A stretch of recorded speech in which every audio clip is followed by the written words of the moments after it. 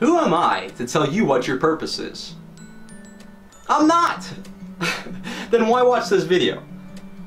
Because one person is qualified to tell you what your purpose is, and that's you. What I'm about to say in this video is not factual, they're not all truths, it's just what I believe. By all means, take the ones that work for you and discard the ones that don't.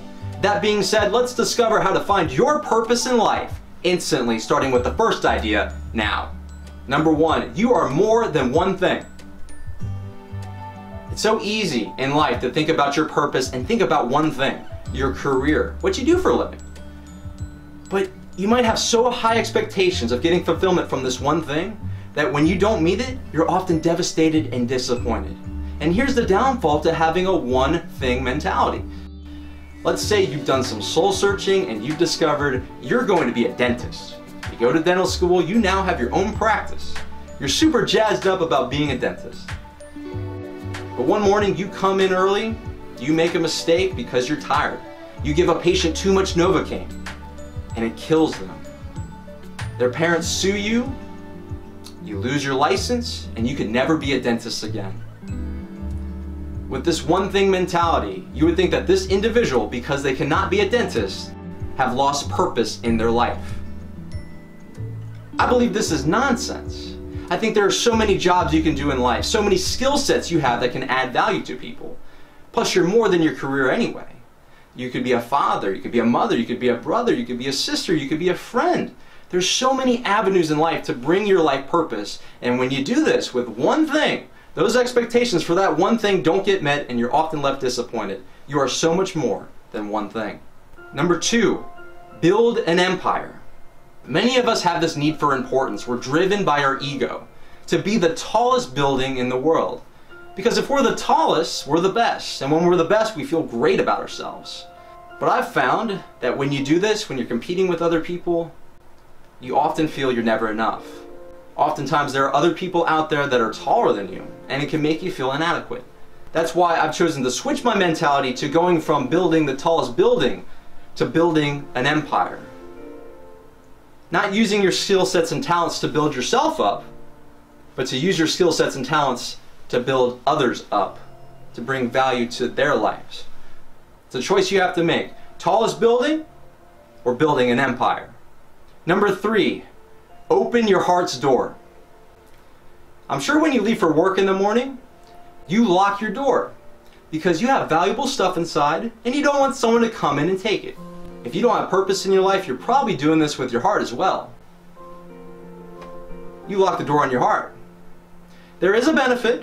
No one can come in and take the love, but the downfall is that love can't come out.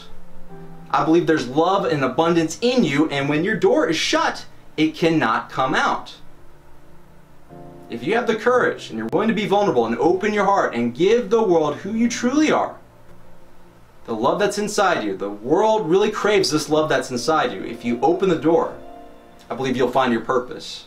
And you'll realize you have nothing to be afraid of. Someone could take your love, but it's in abundance. The love you put out comes back tenfold. And when your heart's open, that's when you find your purpose. That's when you're living a purposeful life. Next, feel fully. This idea was inspired by transformational speaker Kyle Cease. He said, "We're not here to feel happy. We're here to feel fully."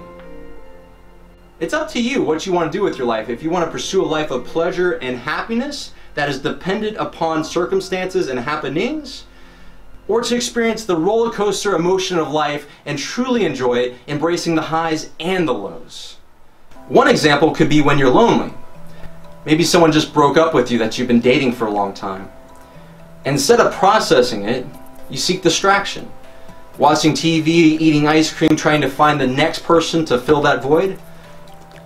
But what if life is about processing the highs and the lows? What if you just sat down and realized that it's okay to be alone? You'd no longer be afraid of feeling these lows, and you'll find that these low moments often take you to your highest highs. I've made a video on how to overcome loneliness. I'll leave a card to that now, but let's move on to the next one. And lastly, experience your life. Many of us make this mistake of thinking, there's no way I could find my purpose. Someone out there who's wiser and smarter has to tell me. I need to discover it in a video or a book. It's not going to work. Life is about experiences.